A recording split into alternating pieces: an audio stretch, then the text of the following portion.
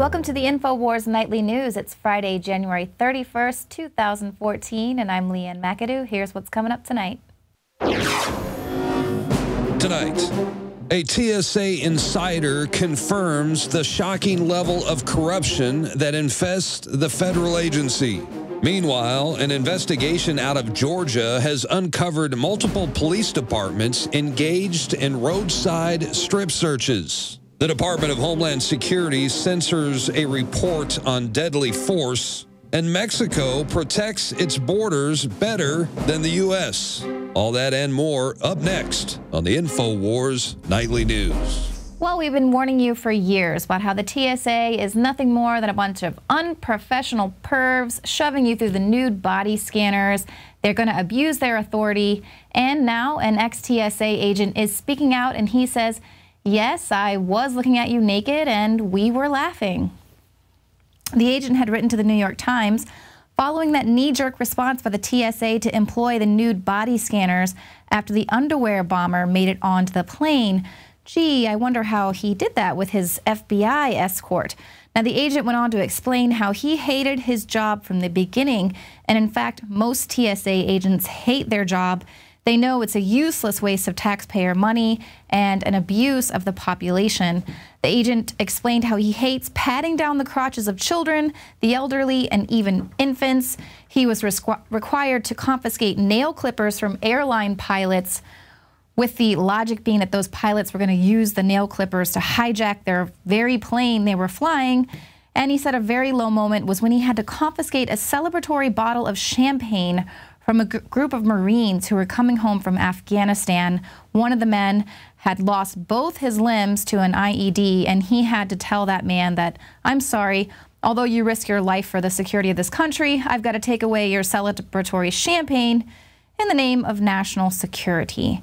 Now, he also revealed how the selective list that was causing a lot of racial profiling issues, he said it was a purely political list because there was no need for enhanced screening for anyone from Saudi Arabia or Pakistan, which are states historically known to harbor, aid, and abet terrorists. Now, of course, it's all political. It's all an opportunity for abuse of power and control.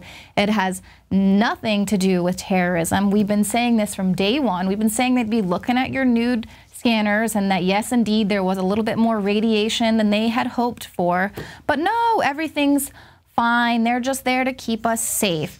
And now that the Super Bowl is upon us, the TSA, they're going to roll them out in full force to just get us trained to say, oh, well, if you let us pat you down and put our hands in your pants and put you through the body scanners, we'll let you get on a train, or we'll let you go to the football game, and just basically this conditioning. And so in order to do this, they have to continually ramp up the terror threat.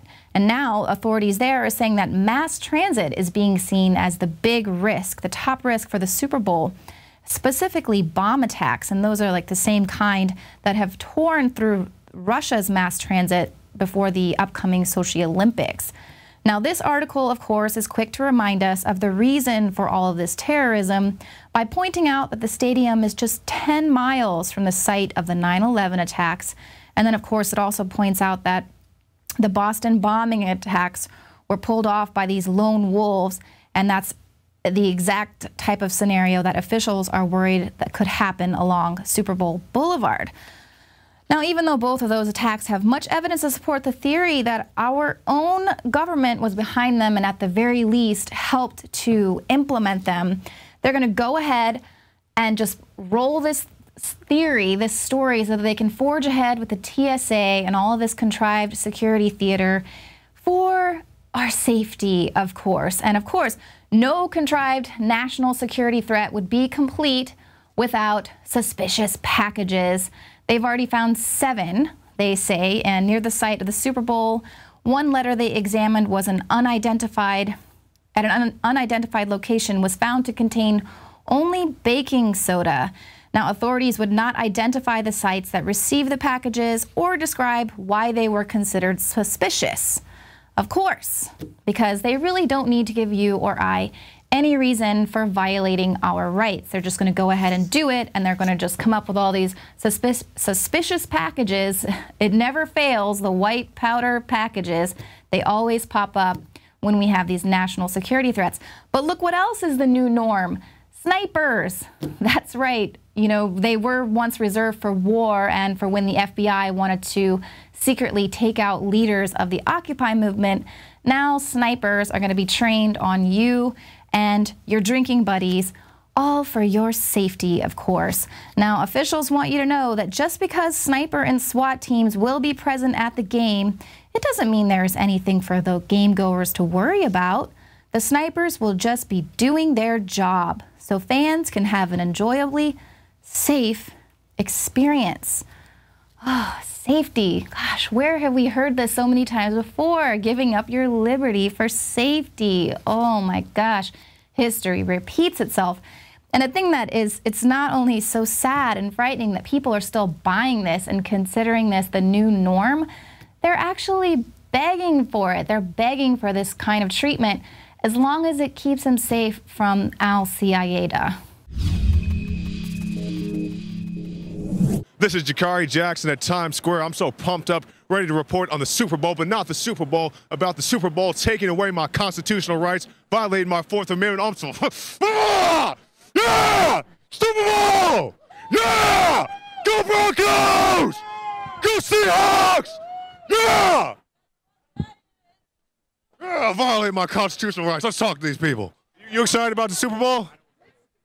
I'm a little bit excited. I'm a little disappointed I don't have tickets, but... You don't have tickets? No. We came here from Austin, Texas, and we want to talk about the Super Bowl. Man, who you guys going for in the Super Bowl? I'm going for the Broncos. Miami Heat. Okay, you in the wrong game, bro. All right, sir, tell me why the Seahawks are going to win. Russell Wilson and Cam Chamberlain. Why are the Broncos going to win this year? The defense is gonna play. They've been playing great for the last 3 or 4 weeks. All right, and Peyton Manning always has a plan. All right, Spider-Man, you've been protecting New York for decades now. Do you feel safe with all these NYPD officers out here? Yeah, I do. The city never sleeps, and the police do an excellent job. We feel safe. Well, I tell you, man, don't you feel safe? I see the NYPD out here. I see all the cameras and all that. Does that make you feel safe? Yeah, they have a good presence out here, more than usual. I see you need money for weed. Why do you need money for weed? I need money for weed so I could have a good Super Bowl, have a few drinks, and my name is Vendetta. So what do you think about the Super Bowl security? They're going to have the TSA-style pat-downs. They're going to be patting you down. They're going to be checking your drinks, doing X-ray scans. Are you good with that, sir? Yes, sir, I can. You know, do what you have to do. Absolutely. That's the way it is nowadays. So once you're inside, you know you're all right. You know? Yeah, so, sir, you know, if we have to do a full proctology exam to get in there to keep everybody safe, that's what we need to do. That's what you need, yeah. Is this a trick question? Because I see you're with INFOWARS. To be honest with you, an increased police presence does not necessarily mean you're safer. It means you're more controlled. It's designed to watch over us and to limit our ability to protect ourselves. They passed these new gun laws saying you can't have more than 10 rounds in your magazine and so forth. They don't want you to conceal carry out here. Does it make you feel safe to know that these people can't protect themselves with a firearm? Well, I think they can, like, because there are a lot of cops, as I said, and like they're controlling. I think everything is under control, you know. 1 round is enough, right? 1 round's enough. Okay, I feel safe already. Sir, just look at the camera right there and tell people how safe you feel right now in the city of New York. With you, buddy, I feel damn safe. Yeah. Let's go Seahawks. Seahawks. Yeah, give me Seahawks. Give me a Seahawks. Go Hawks! I'll tell you the truth. I can't wait till the game jumps off because that's what it's all about. It's about Super Bowl. It's about Super Bowl, baby. It's not about having constitutional rights. It's not about your Fourth Amendment. It's about the Super Bowl. That's right. All right, you're not cool with Senator Dianne Feinstein, who wants to take away everybody else's guns, having concealed carry. You're not cool with that? Absolutely not. No, I'm not. Man, I don't know about this guy. I'm sorry, bro. I'm about to jump you out. So the fight for liberty continues, but with extremists like that, I don't know if we're going to make it. Jakari Jackson, INFOWARS.com. More reports at PrisonPlanet.tv. So y'all think y'all got rights, right? Yeah. I got rights. I do got rights. I know I got rights. I'm out here with some extremists. These guys think they have rights. I mean, don't you want to feel safe in the United States of America? Not they about to molest me. And we'll have some more later in the show from Jakari Jackson, including some really riveting man-on-the-street moments.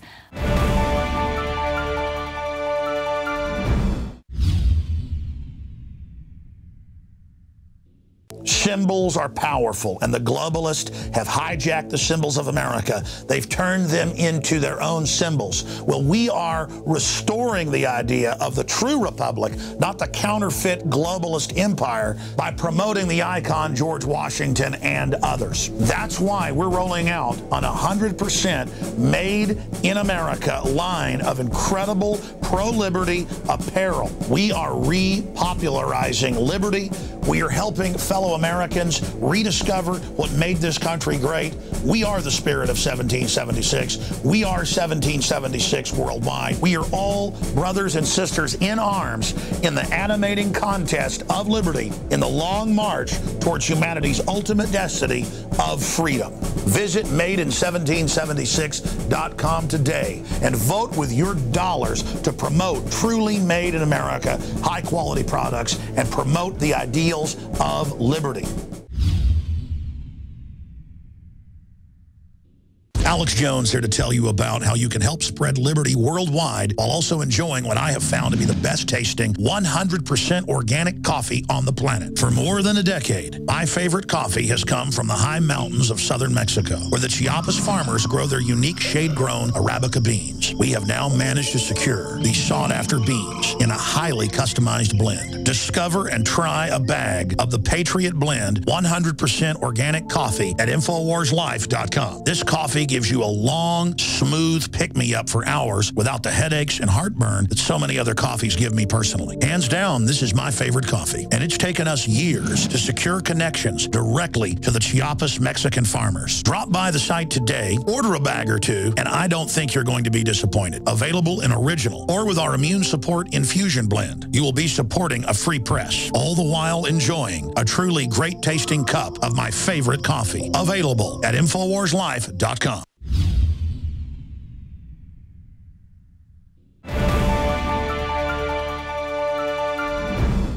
Well, while the TSA is arbitrarily searching people and abusing their authority, we're also continually having to tell you these stories about local police officers who are abusing their authority and getting away with it because people are consenting to it. Here we have an investigation out of Georgia. They've uncovered that multiple police departments have engaged in strip searches of drivers pulled over for just minor traffic violations. The cops will come up and they'll do the vehicle searches, and if they come up empty, they turn their attention on the passengers. Then they'll do the pat down, and if they don't find anything there, the cops are then ordering people to pull their pants down right on the side of the road. And then they're getting away with it because they'll just say something like, oh, well, I smell marijuana. So that gives them, justifies them searching these people. Now, people might initially consent to a pat-down thinking that they've got nothing to hide, but then the unsatisfied cops will take the search a bit further. Now, according to one victim's attorney, that's a general strip search, which you're not allowed to do unless it's an emergency or it's done in a controlled environment by professional people where other people aren't there to look in a public setting. You can't be moving people's clothing and opening them, particularly in situations where there's not been a custodial arrest. Now, this is just so disgusting. It's just another case, another story we have to tell you about cops getting away with this kind of behavior. You've got to know your rights. You do not have to consent to this. It's disgusting, and these tactics are getting out of hand, and a lot of it has to do with people not realizing that they don't have to consent to this. If you want to know more about what to do if you get pulled over in a traffic stop situation, go to our YouTube channel and look at Secrets Police Don't Want You to Know with Eddie Craig. He gets into very good detail about what to do if you are pulled over. You've got to remember, it's the police officer's job to get you to consent. It is their job to manufacture consent, and they will do that by any means necessary. So you've got to know how to invoke your right to plead the Fifth, the Fourth Amendment to unlawful searches and seizures. You've got to know your rights, and we've got to start taking these bad cops to task. Those who hide behind the badge